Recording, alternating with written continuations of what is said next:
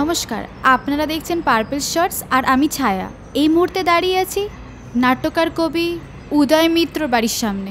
আজ এই বাড়িতে বাংলা তথা ভারতীয় সাহিত্যের এই উজ্জ্বল নক্ষত্রের মৃত্যু ঘটেছে। সাহিত্য জগতে যে অপূরণীয় ক্ষতি হলো তা বলাই বাহুল্য। সে কথা বিশিষ্টজনেরা সকলেই স্বীকার করেছেন। আমি ক্যামেরাম্যানকে রিকোয়েস্ট করব একবার বাড়িটা দেখাতে।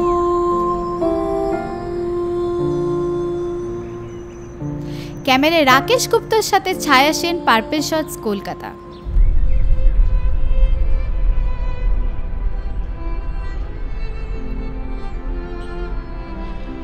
আমার একান্ত ব্যক্তিগত জীবন নিয়ে এত আগ্রহ কার? আমার নাকি আমার পাঠক? আমি তো আপনার লেখার গুণমুগ্ধ পাঠক। আপনাকে নিয়ে আমাদের আগ্রহের শেষ নেই। আগ্রহটা সাহিত্য নিয়ে, গল্পের চরিত্র নিয়ে থাকলেই ভালো হতো, কিন্তু তা তো নয়। আগ্রহ ব্যক্তি উদয় ভানুকে নিয়ে। আপনি একজন সফল লেখক, সেলিব্রিটি মানুষ। ফ্যানেদের দোষ কোথায় বলুন? তারাও তো তাদের প্রিয় মানুষের ব্যক্তিগত জীবন নিয়ে আগ্রহ দেখাবেই। সমাজ ছকে বাঁধা জীবন দেখতে অভ্যস্ত। ছক ভাঙলেই কৌতূহল বাড়ে। আই আন্ডারস্ট্যান্ড, আমি বুঝি। যতই এড়িয়ে যাই, সেই এক প্রশ্ন আমাকে বারবার হন্ট করে। হ্যাঁ, আপনি তো এর কোনো সদুত্তর দেননি কোনোদিন, তাই কৌতূহল বাড়ছে।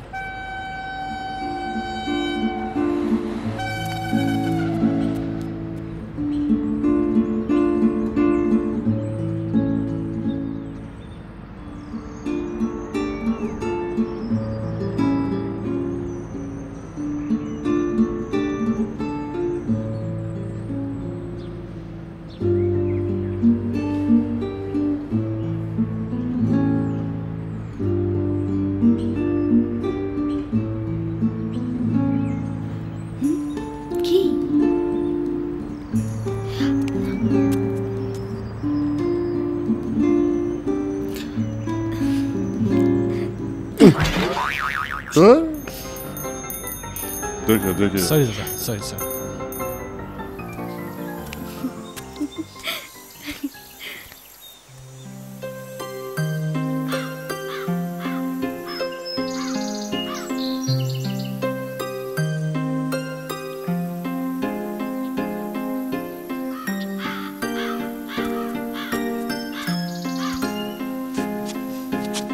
বিকেল 5:30 সেন্ট্রাল পার্ক।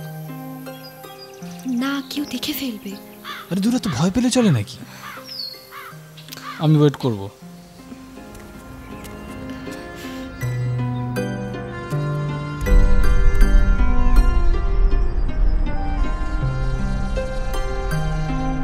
উনি এসেছিলেন?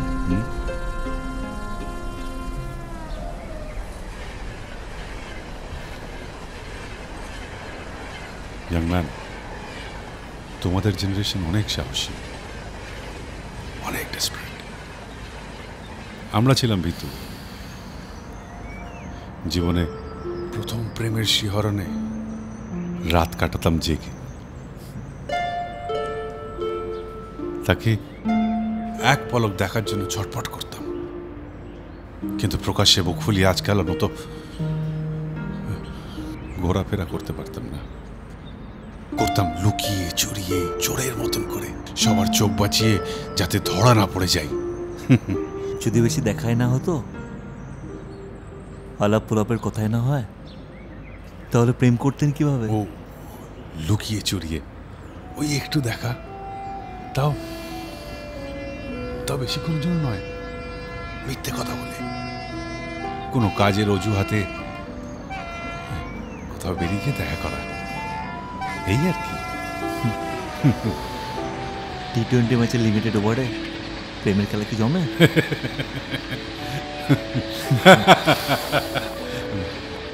Well said young man.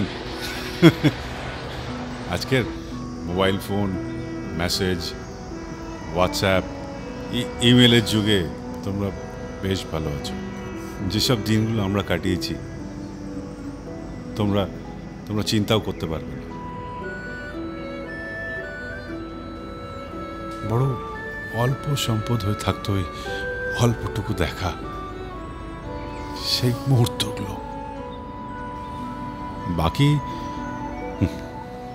চিঠি।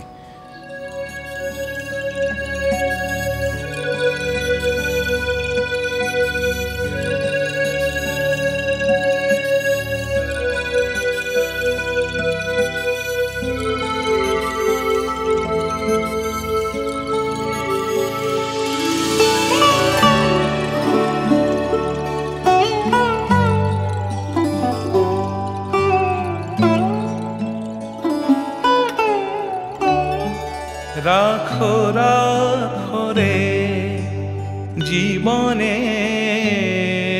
রাখো রাখো রে জীবনে, জীবন বল্লভে প্রাণ মনে ধরি রাখো নিবিড় আনন্দ বন্ধনে।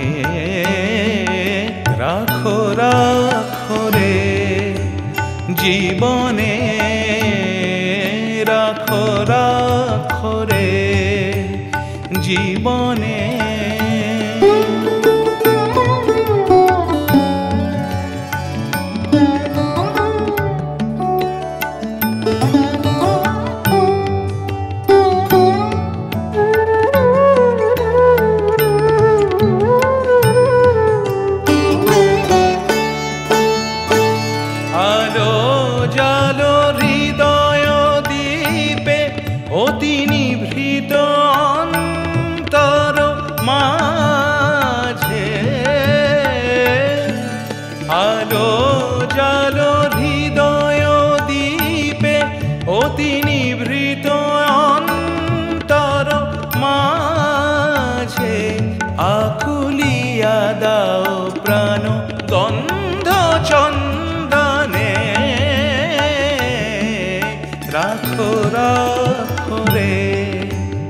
জীবনে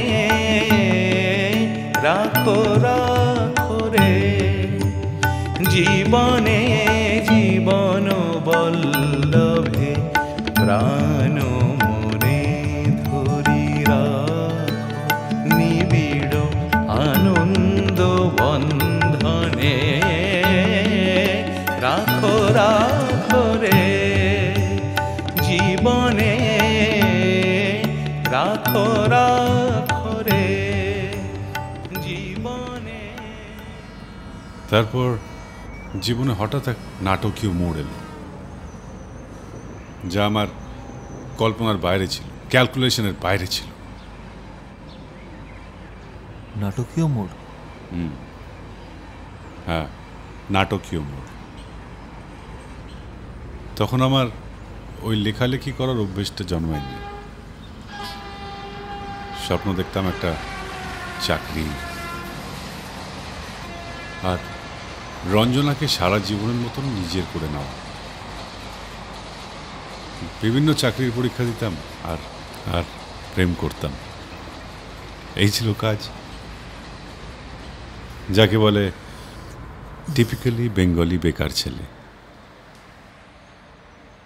একদিন হঠাৎ কলকাতা থেকে একটা চিঠি এলো, অ্যাপয়েন্টমেন্ট।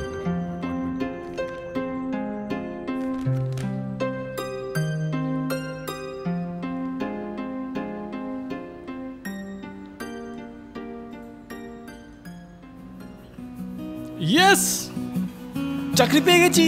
ইয়েস,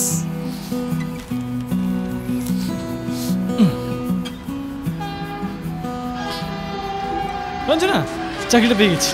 আচ্ছা বলেছিলাম না, ইয়েস চাকরিটা পেয়ে গেছি। ইয়েস, এই সোমবার কলকাতায় যাচ্ছি। আমি বলেছিলাম না চাকরি পাবো, আমি কতদিন ধরে চেষ্টা করেছি। Yes yes yes yes. আরে দেখো দেখো দেখো চাকরিটা, এতদিন ধরে ওয়েট করছিলাম। আরে তো তুমি বুঝতেই পারছো না চাকরিটা। বলো বলো, তুমি খুশি হয়নি? বলো। তাতে তুমি, সে বড় সুখের দিন ছিল জানো। চাকরি করছি কলকাতায়, আর মনটা পড়ে রয়েছে এই ঘাটশিলাতে। কয়েক মাস কেটে গেল, নতুন চাকরিতে ছুটি পাওয়া অসম্ভব। রঞ্জনাকে একবার দেখার জন্য, এই চোখের দেখার জন্য মনটা ছটফট করত।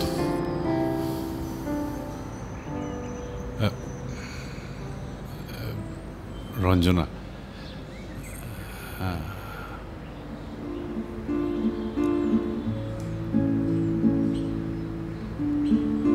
রঞ্জনা,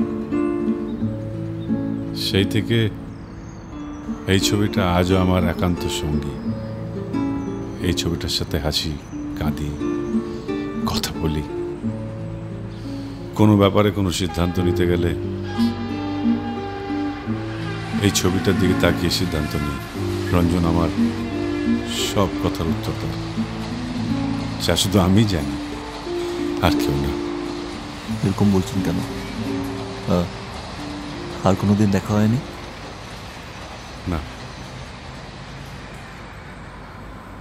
রক্ত মাংসের রঞ্জনা কোনোদিনও আমার চোখের সামনে আসেনি, কিন্তু কিন্তু তার প্রতিনিধিকে আমার সামনে এনে রেখেছে সারা জীবনের জন্য। প্রতিনিধি? প্রতিনিধি মানে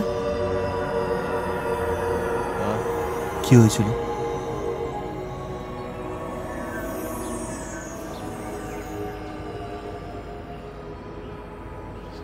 চাকরিতে 4 মাস কেটে যাওয়ার পর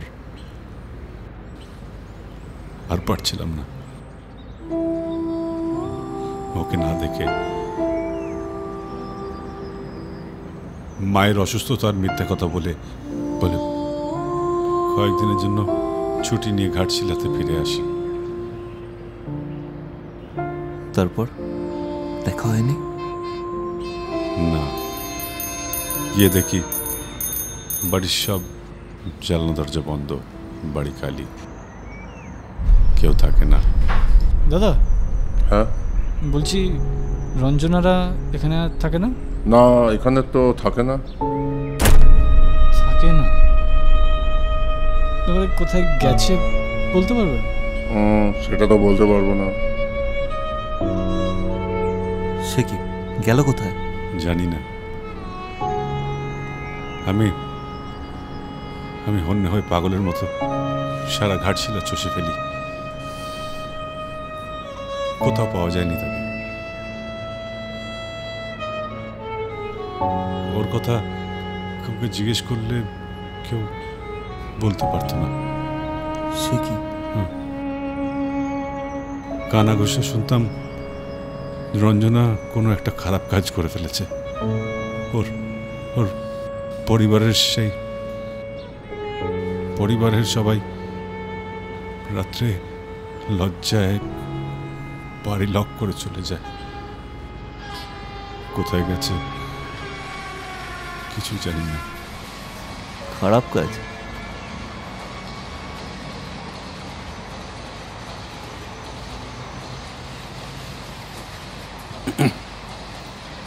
আমার তখন পায়ের তলার মাটি সরে গেছে, চোখে অন্ধকার দেখছি। বেঁচে থাকার ইচ্ছেটাই চলে গেছে, প্রায় ভাবতাম সুসাইড করব, পারিনি। কলকাতায় আর ফিরতে পারলাম না,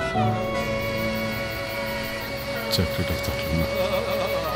নেশা করা শুরু করলাম, নেশা বোধ হয়ে থাকতাম তার মাঝে মাঝে।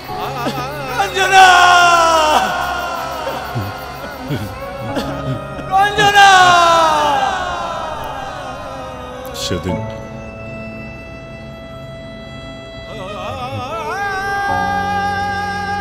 স্যার আপনি কাঁদবেন না স্যার, আপনার অসুবিধা হলে আজ এটুকুই থাক, বাকিটা পরে কোনোদিন না হয়।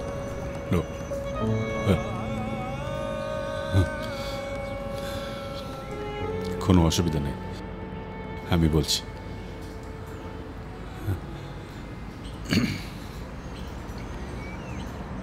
রঞ্জনা কোনো খারাপ কাজ করেনি। যেটা হয়েছিল সেটা আমাদের ভালোবাসার বাঁধ ভাঙার আবেগে। মানে চাকরিতে জয়েন করতে আমি কলকাতা যাব শুনে রঞ্জনা খুব ভেঙে পড়ে। মন খারাপ আমারও ছিল, কিন্তু রঞ্জনাকে পাওয়ার জন্য একটা চাকরি খুব জরুরি ছিল। আমার এক বন্ধুর এক ফাঁকা বাড়ি ছিল, সেখানে কলকাতায় যাওয়ার আগে আমরা দুজনে একা ওখানে দেখা করি।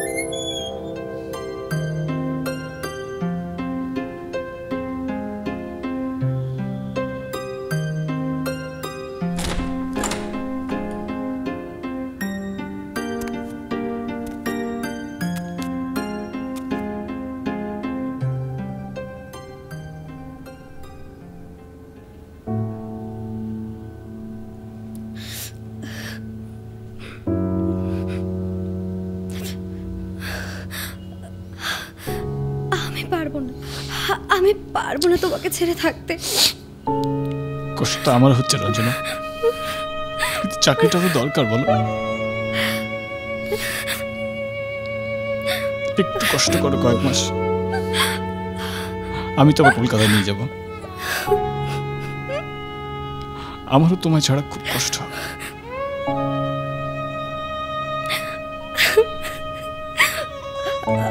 আমি তোমায় না দেখে কি করে থাকবো? আমি তোমায় না দেখে তো একদমই থাকতে পারি না। কি করে তাহলে কয়েক মাস কাটাবো? আমি জানি রঞ্জনা, প্লিজ তুমি কেঁদো না। তুমি এরকম করলে আমি যাবো কি করে বলো তো?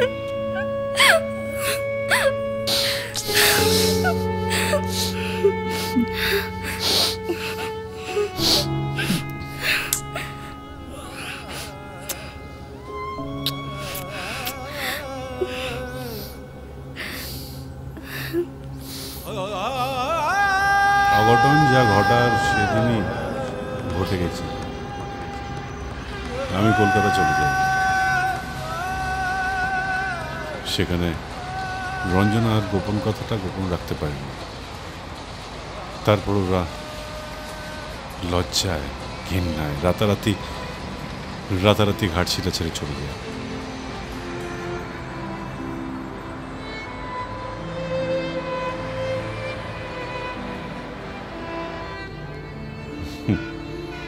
কি ভাবছ, যা করেছি সেটা পাপ?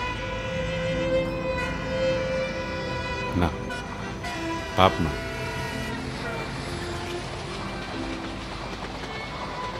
রঞ্জনা পরদিন থেকে মন্দিরে গিয়ে নিজের স্মৃতিতে সিঁদুর আমার নামে লাগিয়েছিল। যে সিঁদুর সে আজন্ম মোছেনি। আমার ভালোবাসা তার শরীরে বেড়ে উঠেছিল।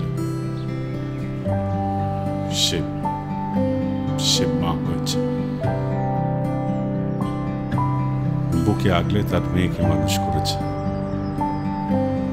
সবটাই আমারও জানতে।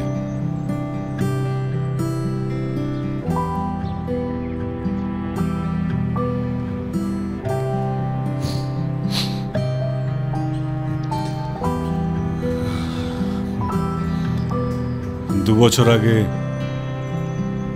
ক্যান্সারের রঞ্জনা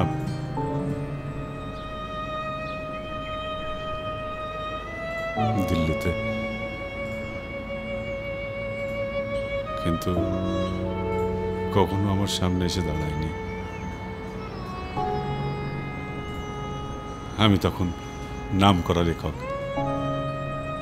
সমাজের এক সম্মানীয় ব্যক্তি। যদি তার আশায় আমার কোনো অসম্মান হয় তো সে আমার সামনে এসে দাঁড়ায়নি।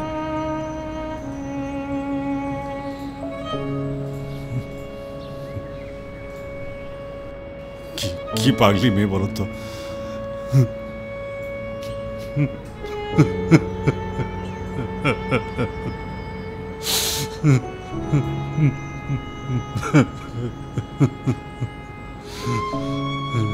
স্যার স্যার প্লিজ কাঁদবেন না স্যার।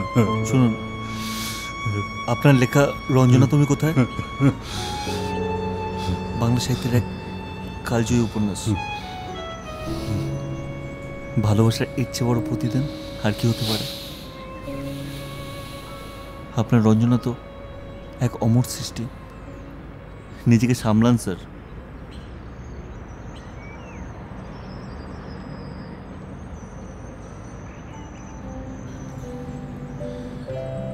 জানো ইয়াংম্যান, আমাদের সন্তান দিল্লিতে বড় হয়।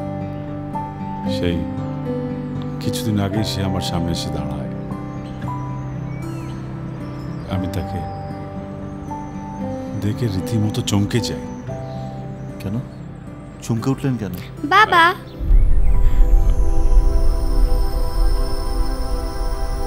তোমাদের চা।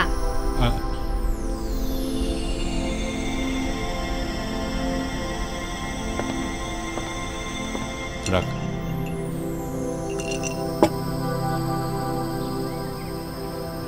চা। তুমি চমকাবে বলেই তো ছবিটা দেখিয়েছি। এখন বুঝলে আমি কেন প্রথমবার চমকেছিলাম? আমার মেয়েকে দেখে হুবহু সেই এক মুখ, এক হাসি। আমার মেয়ে অদ্রিজা। নমস্কার। নমস্কার। বাবা, ইন্টারভিউ হলো? সে তখন থেকে তুমি বকবক করছো। খাবে কখন? ডাক্তারবাবু কিন্তু তোমাকে অনিয়ম করতে বারণ করেছে। হ্যাঁ মা, যাচ্ছি যাচ্ছি। আমার গল্পের নোটে গাছটা তো প্রায় ফুরিয়েই গেল। ঠিক আছে, তুমি তাহলে তাড়াতাড়ি এসো। বললাম না, রঞ্জনা নিজে আর আসেনি, কিন্তু সারা জীবনের জন্য আমার কাছে একটা প্রতিনিধি পাঠিয়েছে। রূপে গুণে হুবহু আমার রঞ্জনা। দিনরাত আমাকে শাসন করে যাচ্ছে, যেন আমি ওর বাবা নয়, ওর ছেলে।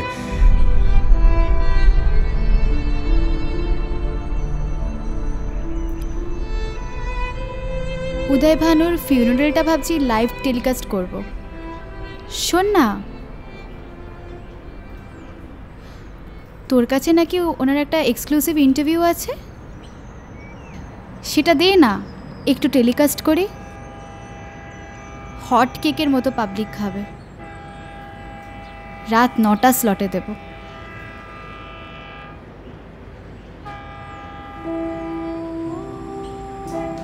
আমি জানি আমার একান্ত ব্যক্তিগত কথা নিয়ে মানুষের কৌতূহলের কোনো শেষ নেই। আমি কেন বিয়ে করিনি তার উত্তর সবাই জানতে চায়। তোমায় বলছি আমার বউ আছে, মানে? কিন্তু আমি বিয়ে করিনি। তার মানে? সেটাই তো গল্প। রঞ্জনা, তুমি কোথায়তে আমি অনেক কথা লিখিনি, যদিও লোকে ভাবে ওটাই নাকি আমার অটোবায়োগ্রাফি।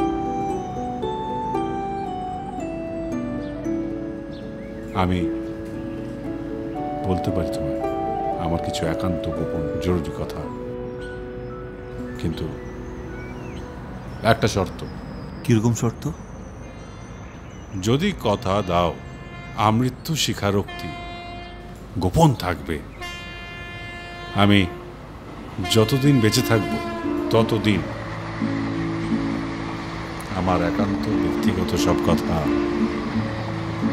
শুধু তুমি ছাড়া আর কেউ জানবে না। তাহলে আমি ইন্টারভিউতে রাজি আছি। ডান ডান স্যার, আপনি নিশ্চিন্তে থাকুন, কেউ জানবে না। In that case, 8 o'clock morning breakfast. Thank you sir. Best of luck. কি রে, বাইরের দিকে তাকিয়েছিস কেন? আমার ইন্টারভিউর ফুটেজটা দে। আরে বাবা, দেরি হয়ে যাচ্ছে তো, শ্মশানে যেতে হবে। ফুটেজটা দিতে পারবো না। কমিটেড। কিসের কমিটমেন্ট? থাকছে কথা, ওটা একান্ত ব্যক্তিগত, নট ফর পাবলিক। সরি।